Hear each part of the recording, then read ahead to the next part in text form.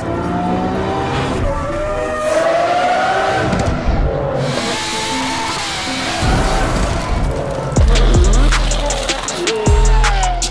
what's up, guys? Episode 5. We're doing things a little different today because trying to find time to be able to record these in the middle of moving the shop. I got my boy here, Adam.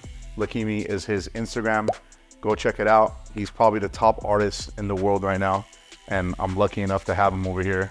Today, we're gonna talk through this episode while he's here butchering my arm. Let's get back to the episode. Last time we left off, I explained to you guys how I wanted to get away from all the BMW stuff we were doing. In November 2017 was when I bought my first exotic. I wanted to get into Lamborghinis, McLarens, Ferraris.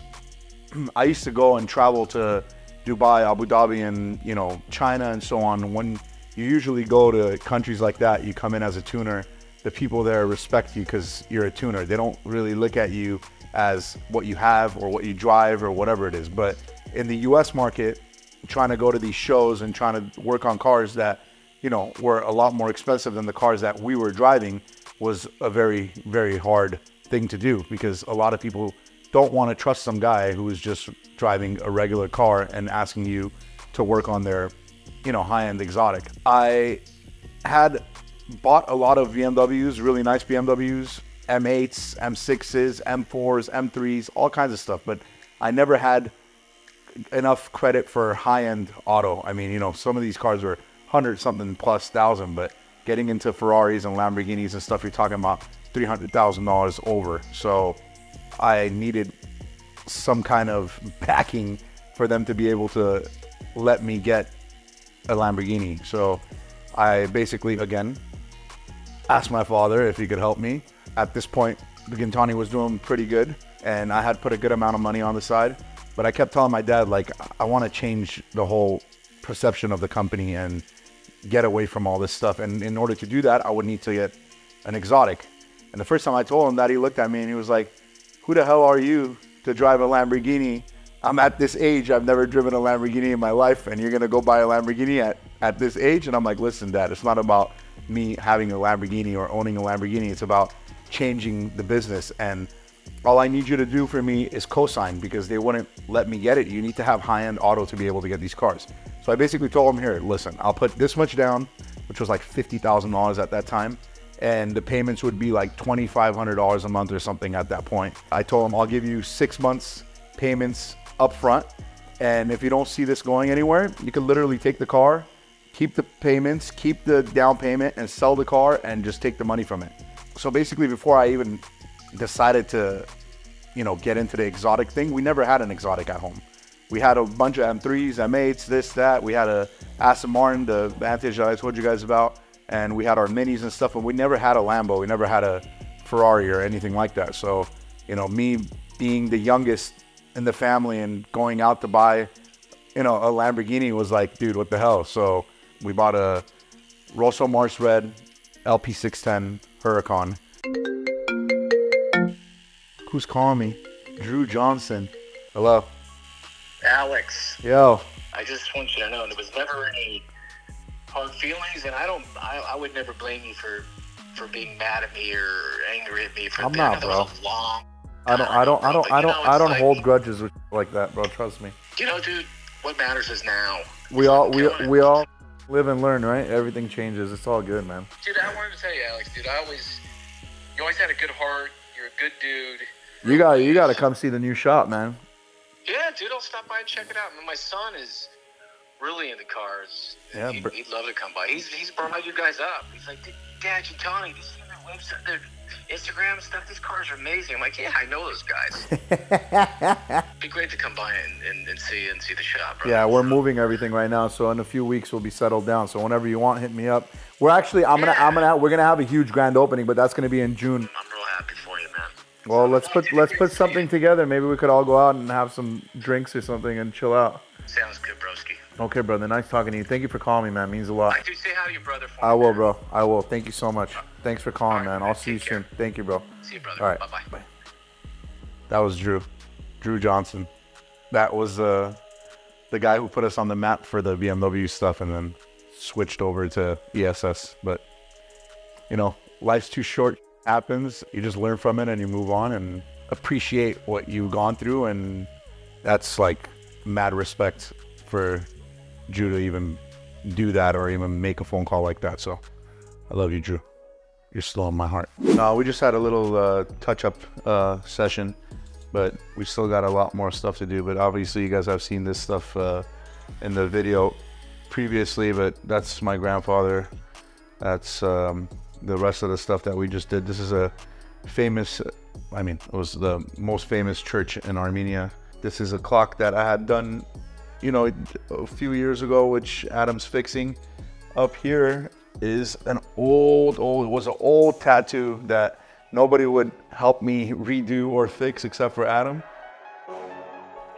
All right, so now that Adam's gone and he touched up some of my stuff that I needed, let's continue. We were talking about buying the Huracan. Buying the Huracan was an extremely, extremely exciting time for all of us at the shop. The second we got it, we took it apart. We wanted to finalize making a production kit for the twin turbo stuff. We had made a twin turbo kit on my buddy's car, my buddy Sabi's car, and that car was one of the first cars that actually went and ran some good half-mile traps at shift sector. It was tuned on a factory ECU. We're making like 8 PSI or 9 PSI back then on that car. We trapped 194 miles per hour at shift sector for a factory ECU car. That basically opened up our avenue to be able to work on these exotics, to be able to go to shows, attend shows, cars and coffees, and be able to mingle with people that actually own these cars. You know, it's hard to mingle with guys who own these cars when you don't have one, especially when you're trying to, you know, do work for them. They kind of like don't trust you until they see that you've actually had your own car and you've developed stuff on it. And it makes the customer feel a lot more comfortable that you've actually played with your own car and developed stuff on it before they let you touch theirs. So that car changed everything for us. You know, we started getting a lot more exotics in to tune, to build exhaust systems for. We started building exhaust systems for Lambos, McLarens, started doing a lot of Porsche stuff. We tuned a lot of McLaren stuff. Right after we had the Huracan, my LP610, we had gotten it ready to send it to SEMA show. Right before SEMA show, we did the bumpers, the fenders, and the wheels, and we put the kit on it, and we were so excited it was gonna be like presented at SEMA at my buddy's booth at BD Wheels. Eric took the car to SEMA. At that time, my wife had just given birth to my son, so I couldn't attend SEMA. My car was there. We basically took it to SEMA. The car got a lot of attention, and we're getting ready to start making a production kit for the twin turbo. And we get the car back from SEMA, and we're at home with my wife one morning. It's like 7 a.m. and my buddy calls me and he's like, "We're going on this drive, you know, come hang out with us." And it had been weeks since I had left the house and done anything like that. So my wife's like, "Dude, leave, like go enjoy your time with your friends, go have some fun with the car." So I'm like, all right, cool. So I get up 7 a.m., man, start the car. I'm all excited. This is like the first time I'm actually driving the car. So jump in the car, get out of our condo back then, make a right onto Nordhoff Street in Northridge. And literally there's like fog everywhere. It's like horrible weather. I have no gas. The car's on E85, so I need to try to make it to the nearest E85 station. So I'm just like cruising down Nordhoff and driving, and all of a sudden, dude, some lady in a Honda CR-V decides she's gonna make a U-turn from in front of her house to the other side of the street without even looking, not even seeing that I'm there. So she literally just pops out in front of me, and I slam on the brakes trying to stop, but it's impossible. Like the floor's already all like moist. So the car locks up, and I'm like, man, I don't want to, you know, T-bone this lady from underneath. So I try to shift the car to the left, try to throw the car to the left, and boom, straight into this lady, you know? And man, I was so pissed off and I was so hurt. It was like my first exotic just got demolished.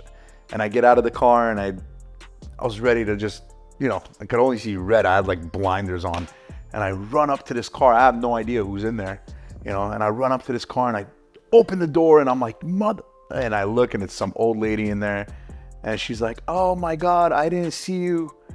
You know, I didn't have my glasses on, and I'm like, dude, why the hell are you driving without glasses if you can't see? You know what I mean? I was like, you almost killed me. If I went underneath your car, I would have, like, it was gonna take my freaking head off. Dude, the cops come, it's chaos, my car's destroyed.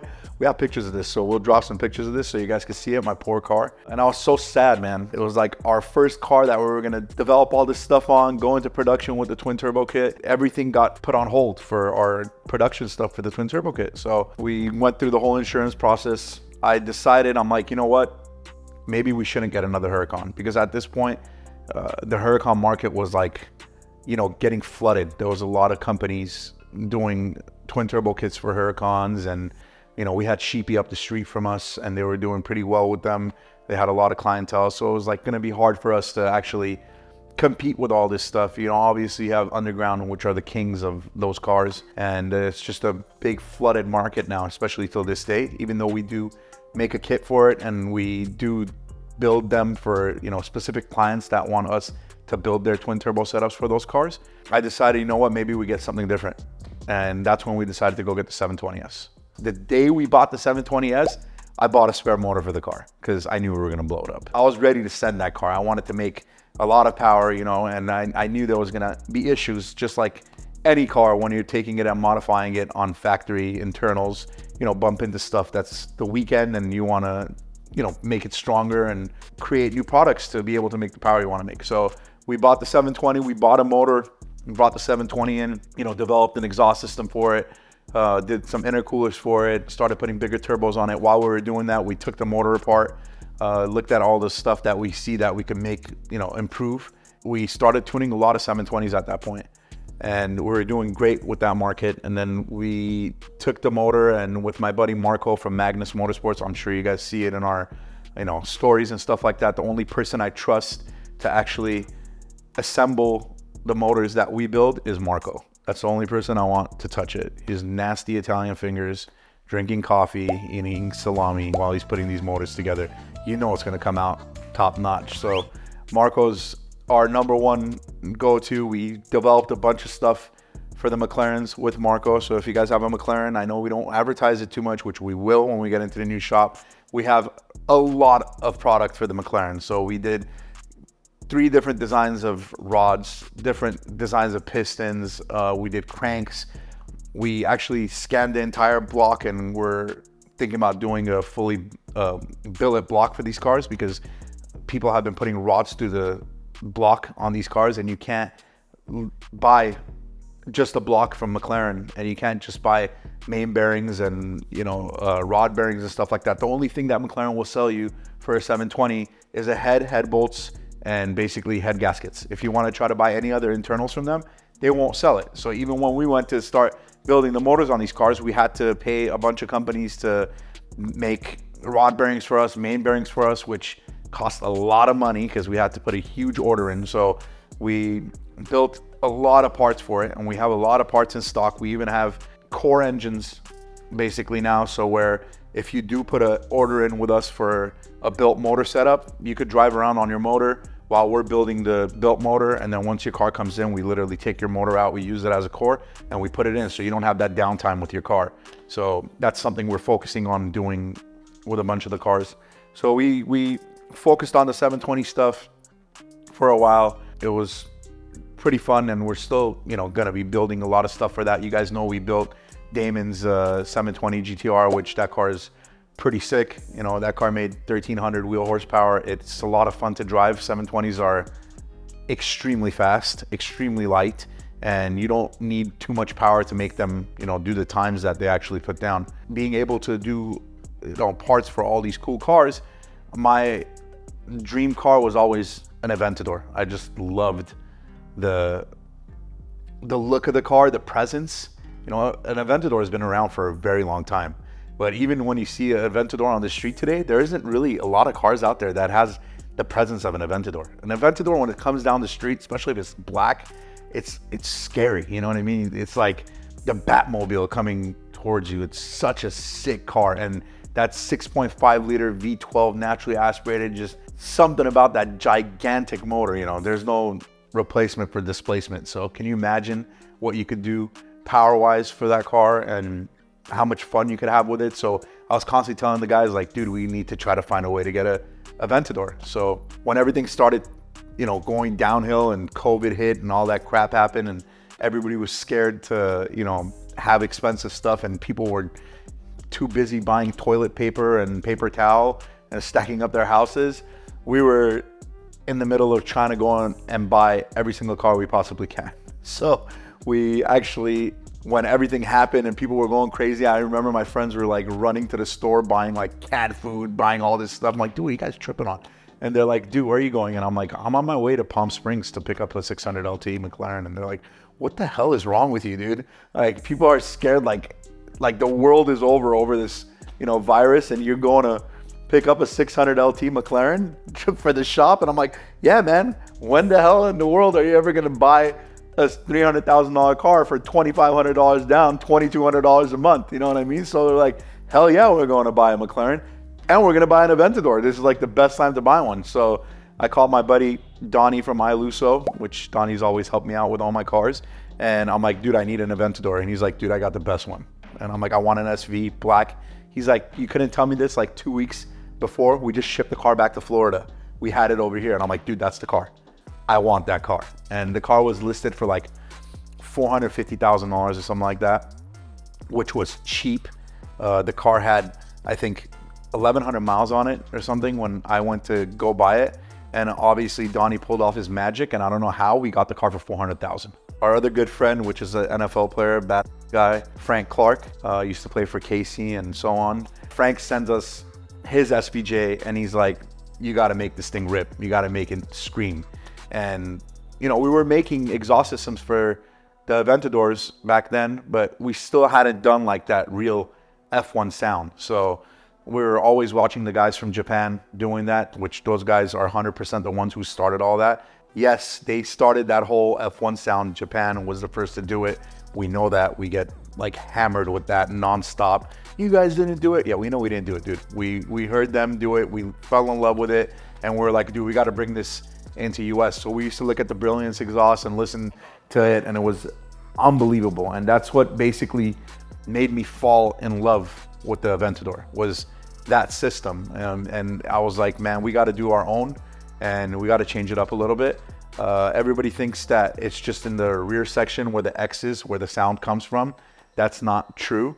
If you guys look at all the systems out there now, a lot of people use that, you know, design to make the same sound, but it doesn't only come down to that part to make that system sound like that. It's very important to make the system equal length, because it's not equal length from the factory. When we got ours and we had Frank's car in, we basically had pulled the headers out and we measured the volume in each header. So we took a lot of time to try to make sure that we make everything literally perfectly equal length. So if you look at some of the other stuff that are on the market and then you look at ours, if you look at the header extensions and you put them next to each other, obviously it's a little hard to see ours because we Inconel heat shield every single one, but you'll see that ours doesn't just have like a little bend to extend it. It's got like a complete twist. We've measured out, you know, how much longer one side has to be than the other to actually balance everything out. Also, we spent a lot of time on sizing and the way that we designed the collector, how it merges together. A lot of people just take a pipe and take two pipes and they just stick it into a 3-inch pipe. That doesn't really flow well. So we did a lot of designing, testing to make sure that system flows perfectly, and also not oversizing the system, because when you're doing these systems on these cars, you're taking away a lot of back pressure. And the 6.5 liter doesn't really make low end power. It's very, you know, laggy on the bottom end.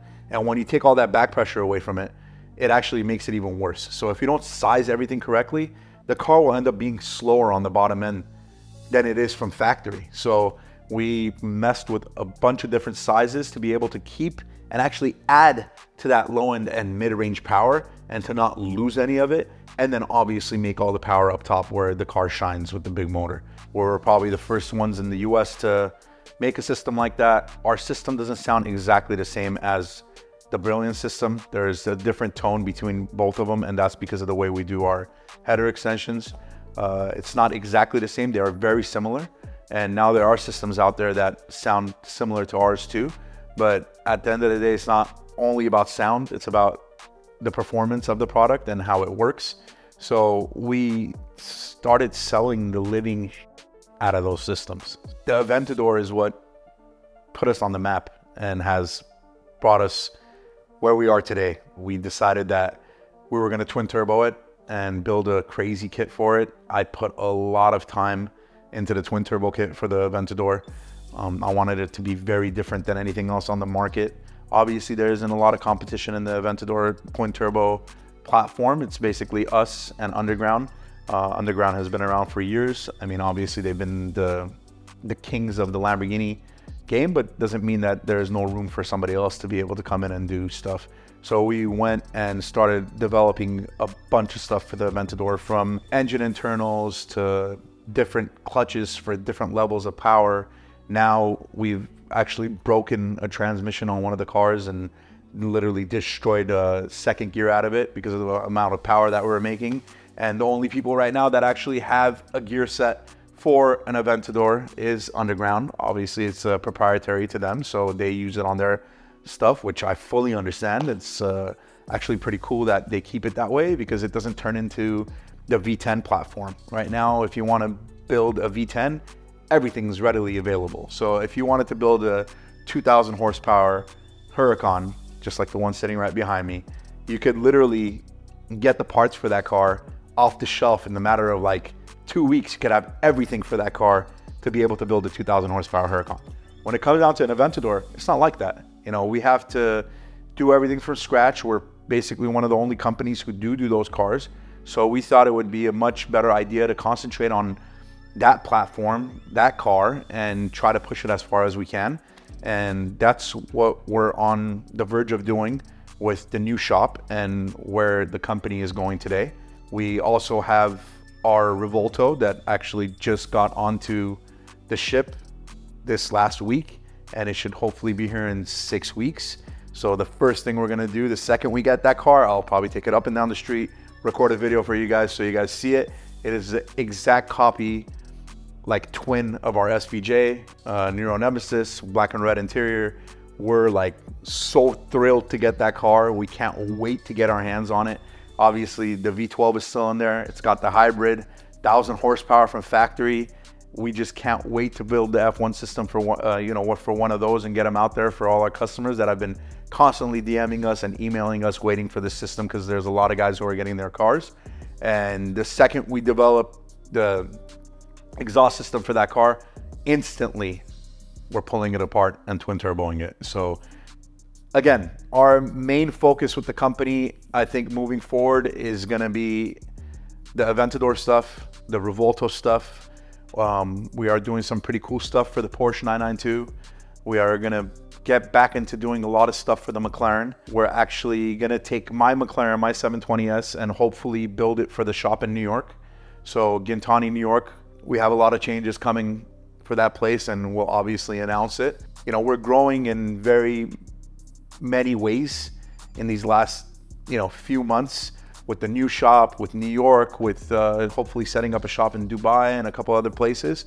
But we're going to be doing the 720 for the New York shop. So we'll have a car out there that we could go to the Pocono races with and come and show you guys what we could do. We'll have a car that representing the New York shop, since we haven't had anything over there. We have big management changes over there, ownership changes over there that are coming.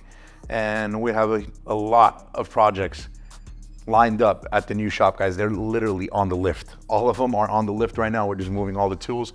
We got 4 Aventadors lined up next to each other getting twin turboed. We got 2 992 Turbo S's getting built. We have the 720. We're redoing the RWB finally, so we're gonna shoot a huge thing on the RWB. We're putting a turbo motor into that thing. So obviously I can't forget about my boys Damon and Dave from DDE. Those guys have done a lot for us. So we started working with them maybe like 5 or plus years ago. It was probably 4 or 5 years ago, and Alex is such a character. I wasn't really sure what to think of him, to be honest with you. He was kind of scary. Alex is just a good guy. He's a family guy. I really respect that. We work with a lot of people in the industry, and it's always face value, but Alex, the one guy, we've gone out, had dinners with him, we've met his family, been to his house. He's a really good guy. He works really hard. He's always got 500 things on his mind running around. stressed about something, like always. The first car that we did anything on was actually the F12. We put an exhaust system on there and then tuned it for them. And then we did Dave's McLaren and then helped them, you know, fix all the stuff on the F12. Now that they've destroyed that car and ripped it apart and they're making it a bad freaking Gymkhana nasty drift car that Mike is going ham on, which is bad. I wish we had time, then we could have done something like that for them, but Mike's got it under control. I think he knows what he's doing. We brought Dave's MP412C to Alex, my Aventador SVJ to Alex. He makes an amazing system for that car and tuned it. My manual Murcielago, he helped do like a version 2 on my twin turbo F12 project. Got that car to actually be a lot more drivable on the street and should be really theatrical with like the flame tune and stuff like that. He also worked on Dave's 6M5LT, currently working on my Senna over my shoulder. We trust Alex with the projects that we've brought him.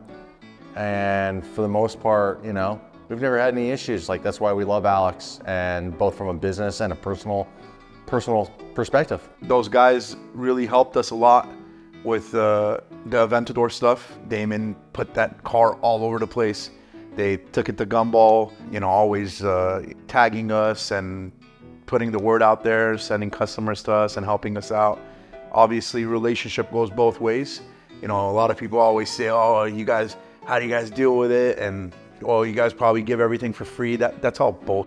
Damon respects the fact that we have a business, we have a family, just like he has and what he does for a living on YouTube. Always takes care of us. We build a lot of cool stuff together. The 720 was a great build, which we're bringing back after, you know, what happened to it. Saya Creative Bespoke is almost done putting like 10,000 hours into trying to make the body kit fit. I was just there last week, which it's coming out pretty nice. You guys are going to be excited. I know there's a lot of DDE fans that watch our channel thanks to the DDE guys. Look forward to that. That car's going to be cool. We're going to go through it and make sure everything's okay. Obviously, we still have the SVJ to build. We're going to twin turbo that at the new shop. And I'm sure, you know, me, Damon, and Dave will come up with some dumb to do. Outside of all of this, you know, the business side of things, Alex and myself really get along because, again, we're both married, kids, family guys. We love to go to work, but we also love to go home and be with our families. And so I've had the opportunity of going over to Alex's house, you know, meeting his wife and his son, things like that. And we've had a great time just hanging out, shooting about cars, but also like we both like tequila. Hell yes. Alex has some really premium tequila. And so he's introduced me to some really good tequila and we've had some great conversations. It's hard because everyone's busy, but when we do get together, it's always really fun. And Alex is like, he gets our humor, because Damon and I talk a lot. Hey guys, thanks for watching this episode of Gintani. It's basically DDE watered down with worse hosts and characters. Content we did 3 years ago. Oh, Alex is at the burner doing donuts, how original. Peace out. And Alex gets right into it. Sometimes he can't read it, and I can see in his eyes, he knows I'm being serious, so I push him harder. You can watch his head explode, but he's a really good sport. Put it on for your birthday. I want to look at it. Come on. Oh, come on, man. Put it on. Just put it on, man. It's extra small. Come on, put it on. Come on, You'll put it on the extra small. It's fun to be with the boys and like shoot. It's all just for fun.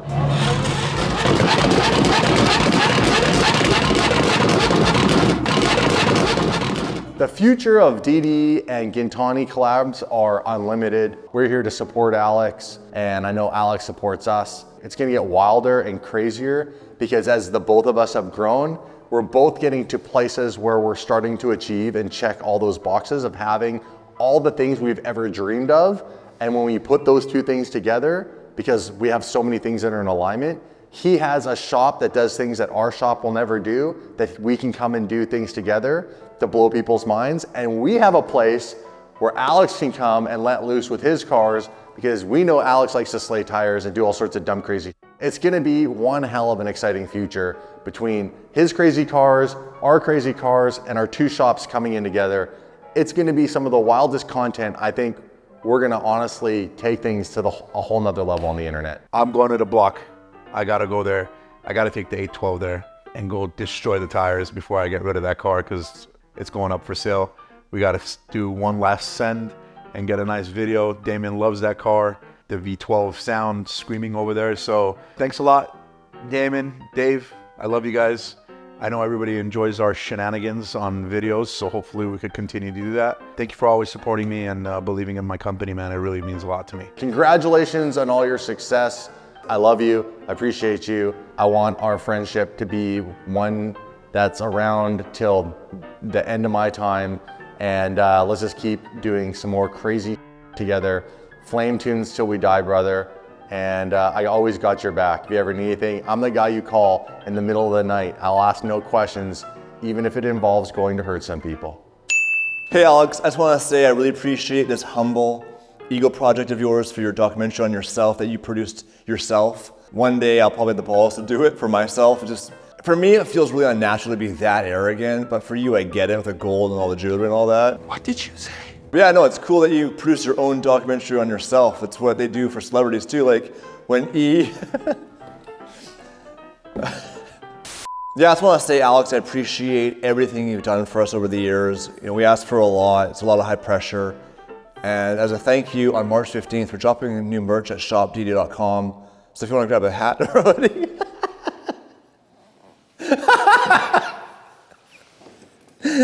DD out. Mario, Luigi!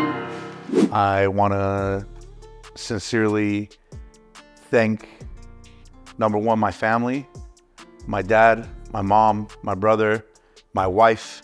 She's been like my backbone from day one, believing in me and, you know, trusting in my dream. My parents, my brother, I mean, unreal. My guys that have stuck with me for so many years. NJ, Danny, I'm getting a little emotional here. It's kind of, but I missed a couple people, especially one very, very important person, because without that person, I seriously, this company would never be where it is today. Ruben, I love you, man. And thank you for teaching me everything I know. I wouldn't be without you, honestly. And thank you for teaching me every single day, you know, being another older brother to me. And my son, Vinny, you're the buddy. Thank you guys. And again, I'm getting emotional, so let's stop this. Thank you.